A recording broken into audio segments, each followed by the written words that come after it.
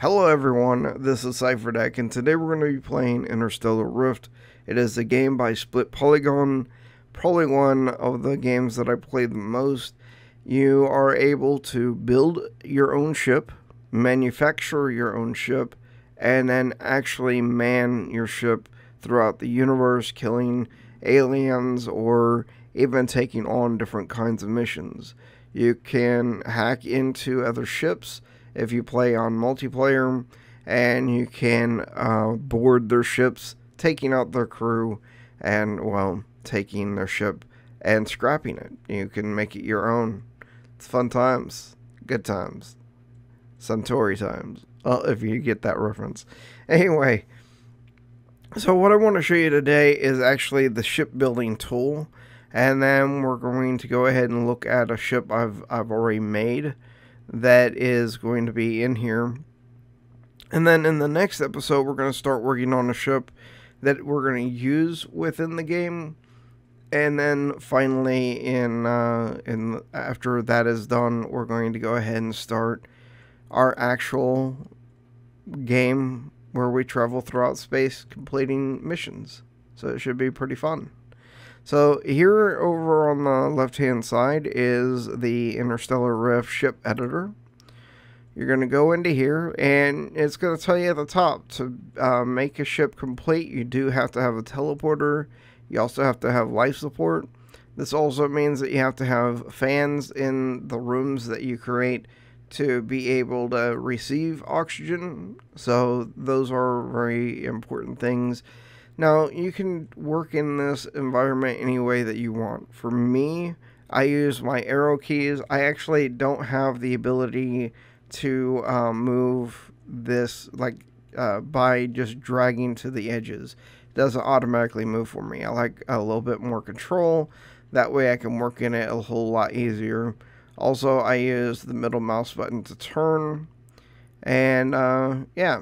So whenever you're building a ship, you want to make sure that you build it in sections. That way, whenever you're going from one room to another room, you're able to see that it is using the correct name. So if we go ahead and create a room here by just using your left mouse button to drag, and let's go ahead and say we're going to add a little bit to the sides here so it's not too confined. Then we can go ahead and add a cockpit to here. Let's go ahead and use this small one. Here we are. And then we can go ahead and start filling this. We can put floors in here. Let's go ahead and put floors. You can put walls. Let's go ahead and put a wall there. We can go ahead and put in our oxygen so that we can breathe in this room, or the fans for the oxygen. We'll go ahead and put that in right over here. We'll use that red since that's what's on the walls as well. Then we can actually start putting systems in this room. So if we go over to our prop tab, which is this one, we can go ahead and say that we want a double terminal here. It allows us to just take a look at the basics of our ship. Then you can go ahead and put in an engineering terminal on this side. There you go. And say you want to have the ability to repair your ship from being hacked, or if you want to hack other ships. You're going to need the cyber warfare table, as well as probably want to have a data core terminal. What the data core terminal does is it allows you to be able to put buffs on your ship. So if you feel like you're going through hydrogen a lot, you can actually reduce your consumption, things like that. Also, if your guns are taking up too much power, you can reduce the power.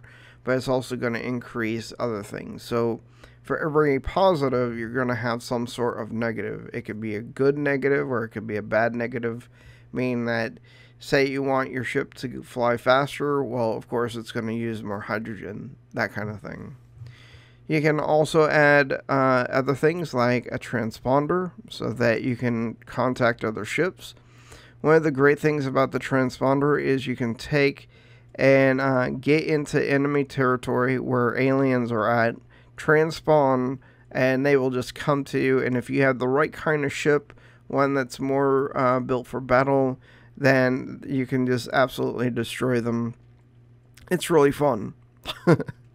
So there's that, and I'm trying to think of anything else you might want in here. I don't think there's really anything. Oh, there is one other thing that I really like to have in a ship, and I like to put a cockpit or a captain's chair right here, and I also like to go ahead and put a jukebox in my ship because it does play music. There's that, and the last thing we want to do is put a ceiling on, like this. We're going to go ahead and choose something like that, and hopefully it's going to be going straight. There we go. And then we're going to go ahead and put lighting in here. So you can actually change this to show what it's going to look like inside the ship with lighting and everything. And you can see it's going to be pretty dark. So we're going to choose this, and we're going to have it just go to every other one. I feel that minimal lighting is the best way to go because everything that requires power is pulling from your ship every second. And you can actually see up here next to, you can see max speed, and then you can also see right here warp power requirements. Well, this also is showing how much power is required per second to be able to run your ship. So it takes 72 power per second to run the ship. That means you need to be able to combat that with other things. Also, if you want to go into warp speed, you need to have enough power to be able to produce that warp speed based on the actual weight of your own ship. So this, let's go ahead and say, is this, we finished our bridge. We're going to go ahead and call it the bridge. And then we're going to go ahead and add another area. So we want to go ahead and press the add room. And we're going to call this next one engineering and life support. There we go. Well, we'll just call it engineering just to make it smaller. So we're going to go ahead and now add on another room. There we go. We can even add a little bit more on the sides. And we can go ahead and turn on the light, or turn off the light, so we can just work in this space. So I'm going to go ahead and put my floors in always first. Let's go ahead and go with something like this. And we're going to go ahead and put some walls on as well. Something like this. And then we're going to go ahead and put a roof on, which I'm going to also use the same. Hopefully this is correct. And now it's set up. The way you can tell it is by, if you come out to the top here, you can now see that this is all, this weird edge, that is all ceiling panels. So if for any reason you change the color of your room, you definitely want to go ahead and come up and then change the color of these ceiling panels up here as well. So now we need to go ahead and add a door between the two areas. That way we can get to the bridge. And we need certain items. We need hydrogen tanks. So we're going to go ahead and add hydrogen tanks. Or, I'm sorry, generators. So we'll go ahead and add 2 of them. Put 2 there. Actually, we'll put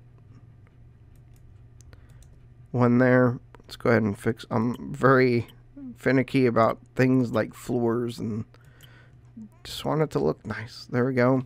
And then we're going to actually put a hydrogen fuel tank in between this. So here we go. Fuel tank. Put it on the side there. And then on the other side, we're going to go ahead and put electrical. So we're going to come back over to here. Choose our power cells.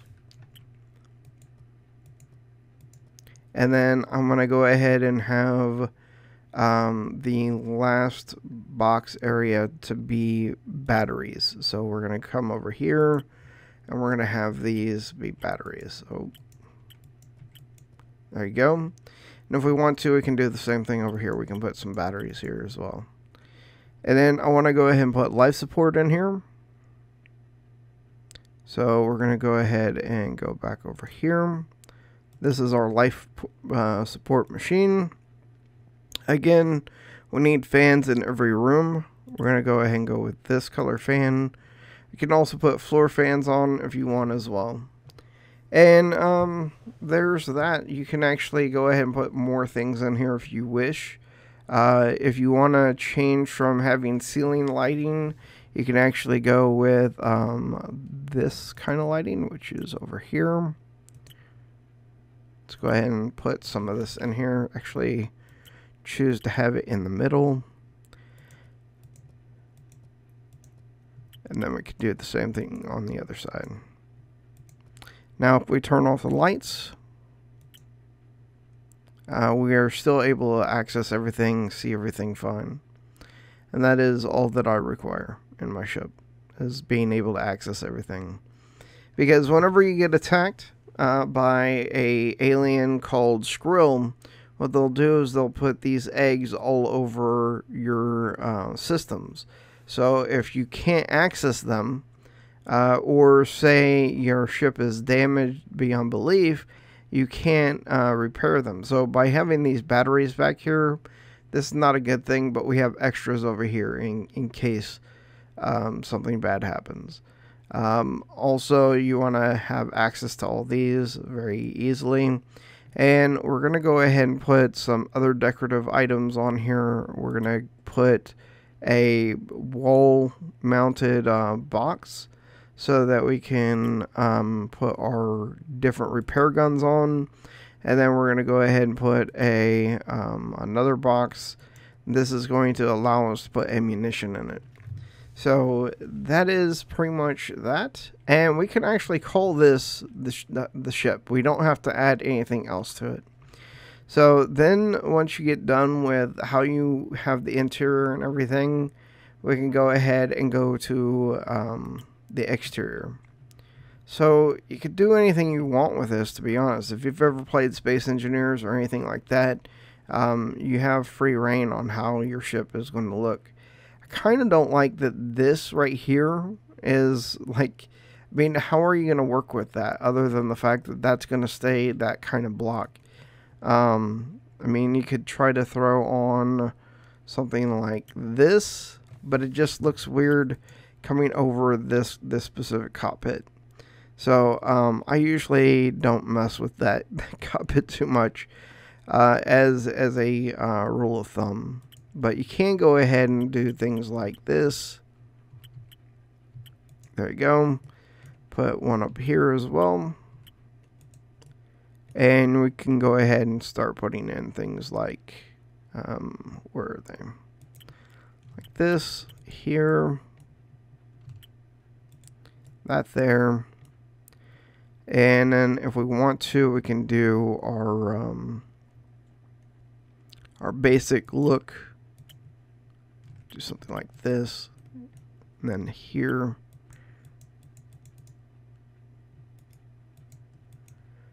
But you can really do anything that you want as far as making it look good. So it's pretty easy to work in. Good design and everything. And I like it a lot. So let's go ahead and save this real quick. I'm going to use a name that I've already used, which is Little Test. Save it. And then I'm going to show you ships that I've made, or at least one ship, to show you kind of the enormity that you can use in building a ship. So let's go ahead and open up. We'll go to the Shadow Knight Fighter. And this is a ship that I've built that that is, of course, mostly fighter. That's all I use it for, is fighting. You have a lot of solar panels everywhere. You can see solar panels here, as well as on the top here. We also have solar panels in these little crevices. You can see the engine bays as well. And this probably took me a good 3 hours to build. Just doing the interior and then finally the exterior itself. So it took a little bit of time. So the way this works, if we go inside, we have, and I'm probably going to delete something because I'm really bad about that. We have these ammo boxes right here in the front. We have it set so that this ammo box and this ammo box, plus these two, are used for the main guns. This right here is used for the turrets. These cargo pads, that's where you'd have all your ammunition. Then I have a cargo area here and over here to store different resources in. On the sides, we have our missile launchers. We can throw robots out the side here and have them either attack or repair our ship. Then we also have 3 more ammo boxes that go to the main guns on both sides, leading back into your engineering area, which is where we have 6 small generators for our shields, as well as the ability to do the buffs here, 2 printers, actually 4 printers, leading into our main engine room, which is not very well designed. Again, where I was saying that if you had something attack you and you need to repair it, I have a lot of things on the ship that are wrong. So if we go to the next floor up, you'll see that I have all of these generators in a line that you can't access because they're behind glass. So it's all wrong there. Then in this section over here, we have more generators, again behind glass. And this is my main cargo bay. This is where the oxygen is, where the assembler is, as well as a teleporter to teleport oxygen or hydrogen straight into the tanks. Then we can go up again, and we'll be into the cockpit area. See that here's the cockpit, as well as a map and more turret, or these are for the turrets, these ammo boxes. And then you have 6 turrets, 3 on each side, and then last is the teleporter room. So you can come into here, you can pick up ammo here on this side, pick up guns on the other side, and then you have terminals that you can check. So if you're under attack and you're just joining the ship, you can see what's going on. But that's this. This is just a ship that I ended up building that I use a lot in solo play, and it works really well. I'm pretty sure it would work really well in multiplayer as well, just because of the fact that it is built to be a massive gunship, and it wrecks face. And you can, I mean, it probably holds close to 20,000 ammo for the main guns, and then let's see, 12 times 3, so 3,600 ammo for the turrets themselves. So, but anyway, that's it. This is the building tool, and in the next day, or even this day, depending on whenever I post it, we'll be working on building a ship for our actual series, something that we'll use to travel throughout the universe. And maybe later on we'll build even a space station, or we'll build a way vehicle. The only problem is with this game versus, say, Space Engineers, is that you don't have the ability to have a landing bay within your ship to have other ships on it. Though one of the really cool things is that you can put a ship builder on your ship, so that you can always build another ship. That way, say you have a second multiplayer, you can actually have a second player following along next to your ship, protecting you while you're mining, things along those lines. So just things I'm gonna be working on. So the next video, like I said, is going to be building a ship. It'll probably take 2 or 3 videos to do it because I'm planning on making a pretty big ship, and I'll probably do 2 to 3 hours at a time and probably do it in high speed. So anyway, guys, hopefully you enjoyed. This is Cipher Deck. Peace out.